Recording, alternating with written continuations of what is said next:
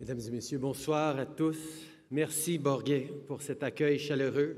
C'est un honneur pour moi d'être ici à Davos. Je tiens également à remercier nos coprésidentes de cette année, Sharon, Fabiola, Isabelle, Christine, Ginny, Chetna et Erna.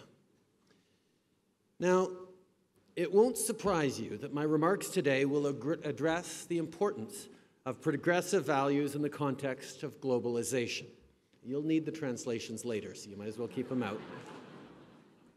So before I begin, but fully in keeping with the speech I'm about to give, today I'm pleased to announce that Canada and 10 other remaining members of the Trans-Pacific Partnership concluded discussions in Tokyo, Japan, on a new, comprehensive and progressive agreement for Trans-Pacific Partnership, the CPTPP.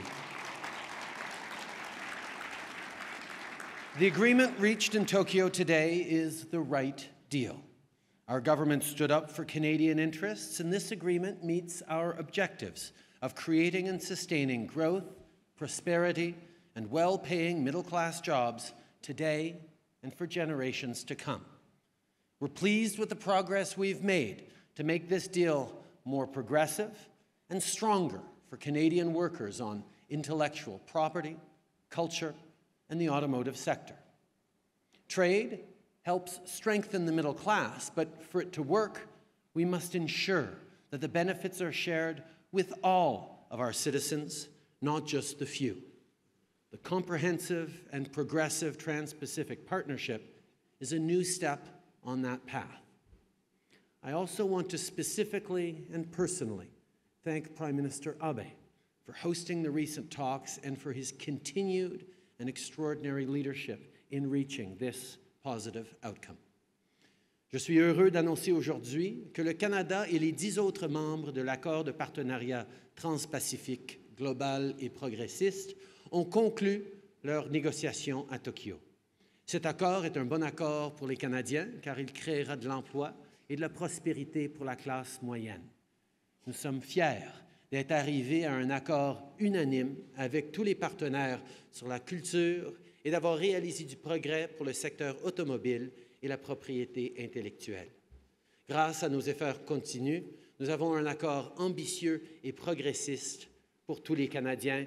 Today is a great day for Canada, but it's also a great day for progressive trade around the world. So I was last here at the World Economic Forum in 2016, a mere 2 months after being sworn in as Prime Minister. Now it's been 2 years that I've been Prime Minister, and while that might not seem like such a long time, in this new era of perpetual change that we're living in, 2 years might as well be a lifetime. Think about it. The pace of change has never been this fast, yet it'll never be this slow again. There's enormous opportunity and enormous potential in that realization. Technology has always brought such promise. A better standard of living, new innovations, remarkable products. Consider the progression from steam power to electricity to computers. But it also brings dramatic shifts in our social, economic, and political cultures. This current step, involving automation and AI as the obvious examples, will totally revolutionize the world of work, and in many ways, it already has. As business leaders, I know that you view these as both exciting and challenging achievements. You're rightly anxious about how quickly our existing business models are being disrupted. Still, if you're anxious, imagine how the folks who aren't in this room are feeling. Workers, people who aren't seeing the benefits of economic growth, regular women and men who are trying to grab a rung on the career ladder, never mind climate. For them, technology is a benefit to their personal lives, but a threat to their jobs. Over the past few years, we've seen the ripple effect of economic uncertainty and inequality play out around the world. The unrest we've witnessed is driven by anxiety and fear. Fear of what a rapidly changing world means for workers and their families, and for those who are already struggling in the existing economy. And that fear, that anxiety, is valid. People have been taken advantage of, losing their jobs and their livelihoods. Governments and corporations, we haven't yet done enough to address this. Over the past decades, citizens and workers have been calling for change, but too often their pleas have been ignored. Too many politicians become disconnected, refusing to really listen, chasing short-term wins over long-term, meaningful solutions. And too many corporations have single-mindedly put the pursuit of profit before the well-being of workers. And the gap between the rich and the poor is staggering. And all the while, companies avoid taxes and boast record profits with one hand while slashing benefits with the other. But that approach can't and won't cut it anymore. Les gens se sentent à l'écart. Ils sont fâchés et ils blâment les secteurs publics et privés. Nous sommes témoins d'un moment important. Nous ne pouvons pas répéter les erreurs du passé. La croissance économique doit générer des retombées réelles pour nos communautés. Les accords commerciaux doivent à tous les jours offrir de meilleures occasions à nos citoyens. Et les entreprises doivent prendre au sérieux leurs obligations à l'égard des travailleurs qui sont à leur service et à l'égard des communautés qui les appuient. We're in a new age of doing business. You need to give back. You need to be part of the solution. And if you don't believe me, take it from Larry Fink. In his most recent annual letter to CEOs, Larry writes, "Society is demanding that companies, both public and private, serve a social purpose. To prosper over time, every company must not only deliver financial performance, but also show how it makes a positive contribution to society. Companies must benefit all of their stakeholders, including shareholders, employees, customers, and the communities in which they operate."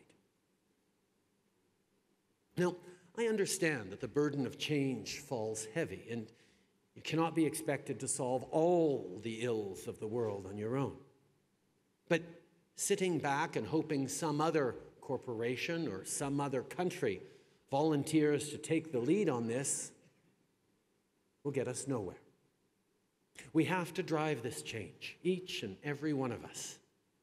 Forums like this one are a great way to talk about how we can best work together to fulfill our duty to serve. We cannot neglect our responsibility to the people who matter most, to the people who aren't here in Davos and never will be. Those are the people we're working for. Those are the people who must be our priority. If we do nothing, and if we operate in the mindset of business as usual, the system will break down and we will all fail. We all know that to be competitive in the modern economy, change is imperative. And the grassroots desire for change is there. It's always been. But it's on us to flip the switch. We know what needs to be done. It is well past time that we listen, learn, and finally lead. Of course, this kind of profound societal change can seem overwhelming and lead us all to wonder where even to begin. So I'd like to focus tonight on a fundamental shift that every single leader in this room can act on immediately, one that I've made a central tenet of my leadership, one that is core to this year's forum, thanks to the leadership of our 7 exceptional co-chairs. I'm talking about hiring, promoting, and retaining more women.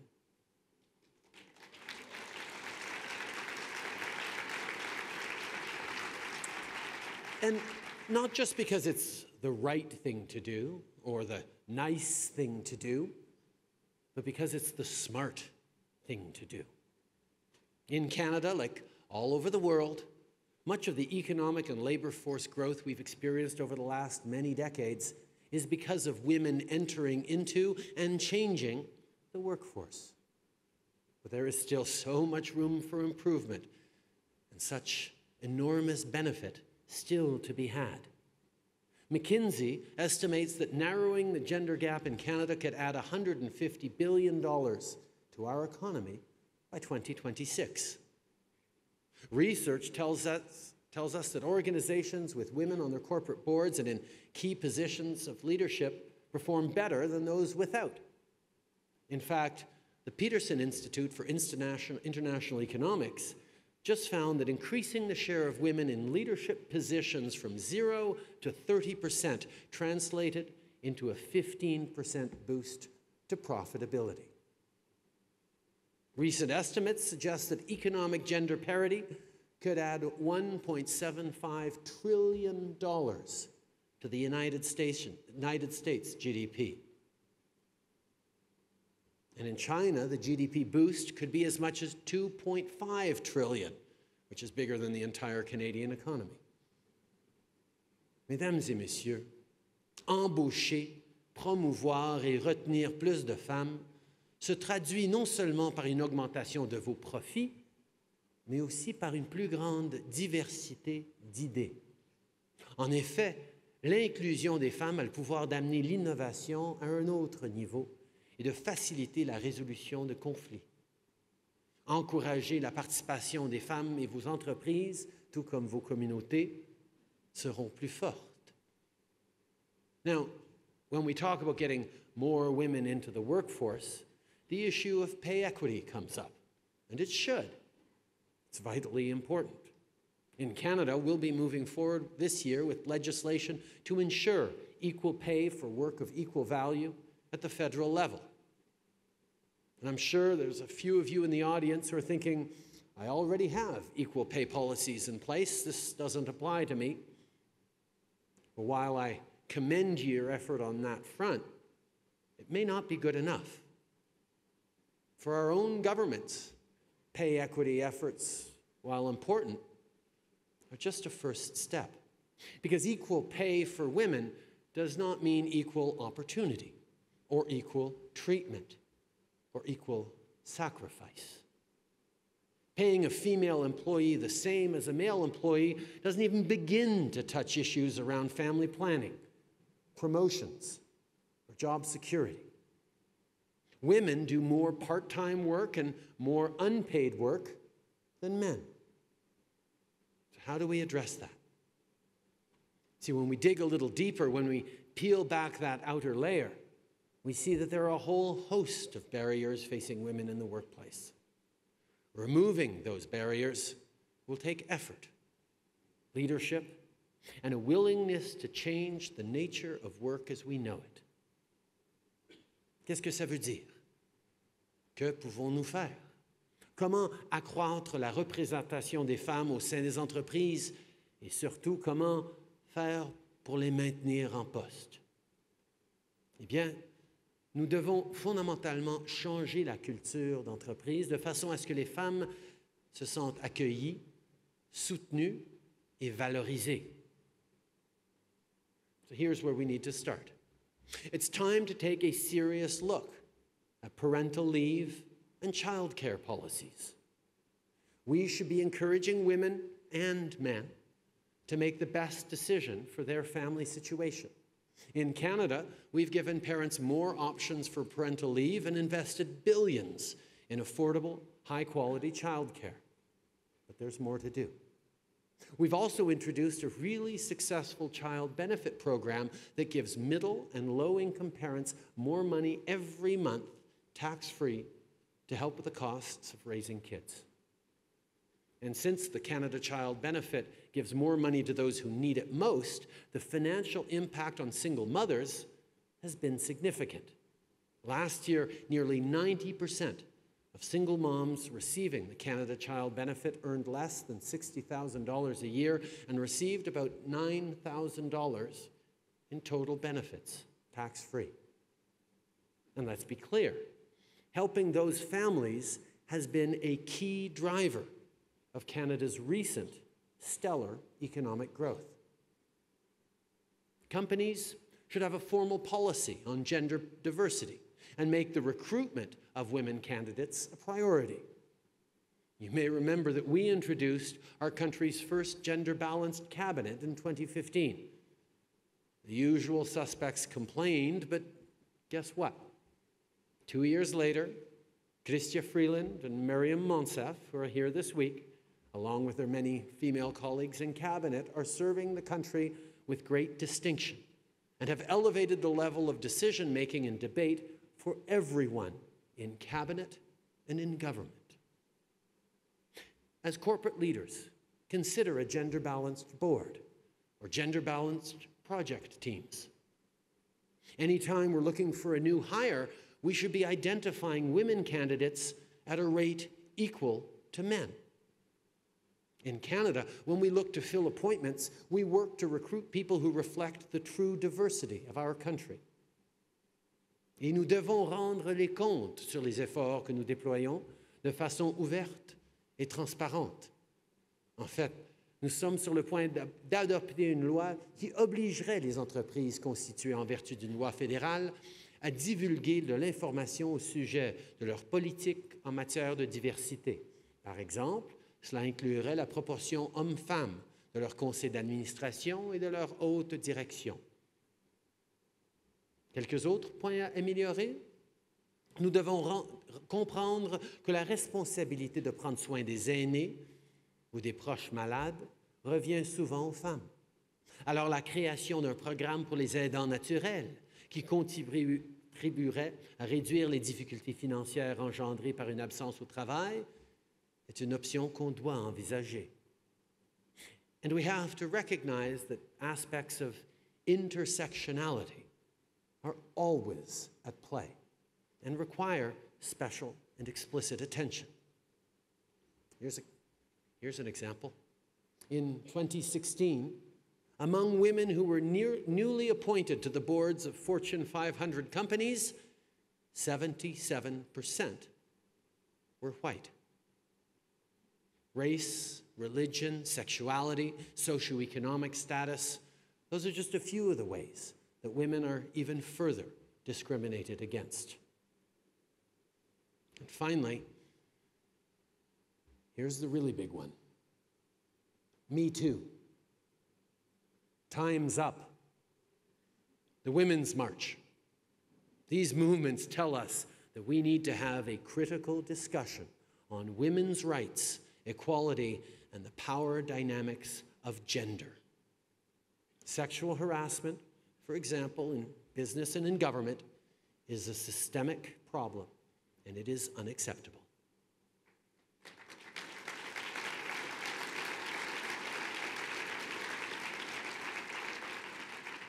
As leaders, we need to recognize and to act to show that truly time is up.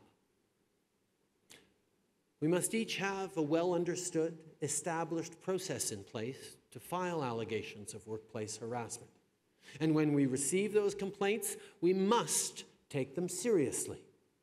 As women speak up, it is our responsibility to listen and, more importantly, to believe. Folks, treat these not as piecemeal alternatives to how things are currently run. Treat these examples as fundamental and essential shifts in the way we operate. As governments and as corporations, we were entrusted with a platform and a voice. Let's use them. Last year, with our neighbors in the U.S., we established the Canada-U.S. Council for Advancement of Women Entrepreneurs and Business Leaders. The Council just put out an important report, their first of 5, focused on supporting and growing women-owned businesses. We need to listen to them and implement it. Cette année, le Canada préside le G7, dont le sommet aura lieu dans la Charlevoix, au Québec. L'avancement des femmes sur les plans social, politique et économique est un aspect important de notre présidence. L'égalité des sexes et l'analyse comparative entre les sexes seront intégrés dans l'ensemble des thèmes, des activités et des résultats de notre présidence du G7, y compris dans les réunions ministérielles et lors du sommet des dirigeants du G7. Et je suis très heureux d'annoncer que Melinda Gates et Isabelle Hudon seront les coprésidentes du Conseil consultatif pour l'égalité des sexes du G7. Ces 2 femmes sont des voix fortes pour l'avancement de l'égalité des sexes et l'autonomisation des femmes et des filles, et s'assureront donc que l'égalité des sexes demeurera une priorité dans tout ce que nous faisons au G7 cette année. I am pleased to announce that the co-chairs for the G7 Gender Equality Advisory Council will be Melinda Gates and Isabelle Hudon. Both of these women are global leaders in the advancement of gender equality and the empowerment of women and girls, and so will ensure that gender equality is a priority throughout everything the G7 does this year.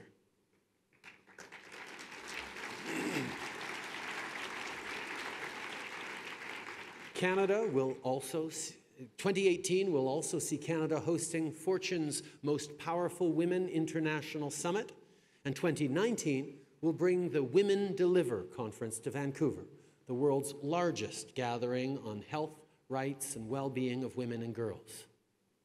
So those are just a few examples of what we're doing to draw regular and frequent attention to the untapped potential of women and girls around the world. It's not a one-time thing. It's an ongoing effort to convene, to challenge, and to push boundaries. But that's not to say we've got it all figured out. In Canada, we need more women in politics, more women on corporate boards, and more women in STEM. And that's, of course, just the tip of the iceberg. So, in reflecting on this, let me ask you, what are your challenges? And more importantly, what are you doing to address them?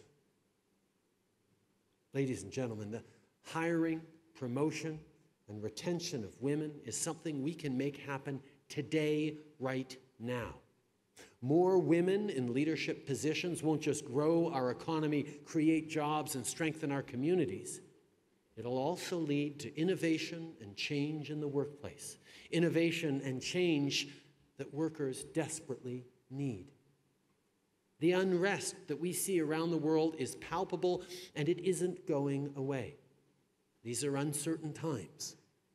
We have a responsibility to address people's very real concerns. And the only way we'll get there is by listening to our workers and our citizens. And we will create solutions that will actually stick. The people in this room are immensely privileged. We owe it to society to use this privilege for good. We should ask ourselves, do we want to live in a world where the wealthy hide in their gated enclaves while those around them struggle? Or do we want to help create a world grounded in the notion of fairness? Because right now, we are in real danger of leaving to our kids a world that is less fair than the one we inherited from our parents. And I know we can do so much better. Progress of any kind takes hard work. But by thinking big and working together, we will build a better world. Merci beaucoup.